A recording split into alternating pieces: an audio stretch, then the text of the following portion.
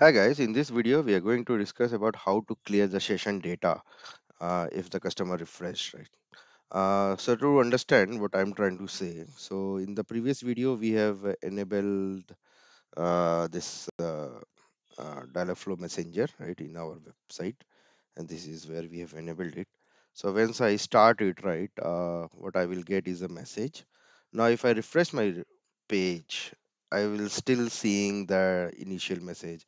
So if I say type hi or something like that, uh, and again if I click refresh, it's still there. Even if I close, open, still that those messages are not going. So we are not clearing out the session, right? Once we refresh, this is the default settings that we get over here. Now, if you go to the Dialogflow Messenger document, right, over here, they have mentioned something called storage option, right? So what we will do is we will just clone this one, right? And let's say name it clear session.html,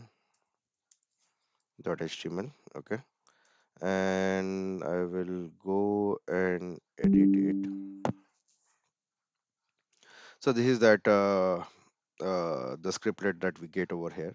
What we will do is inside Dialogflow Messenger. Okay, so these are all Dialogflow Messenger attributes that you can pass, and I will just copy over here this thing, enter, and paste over here equal to.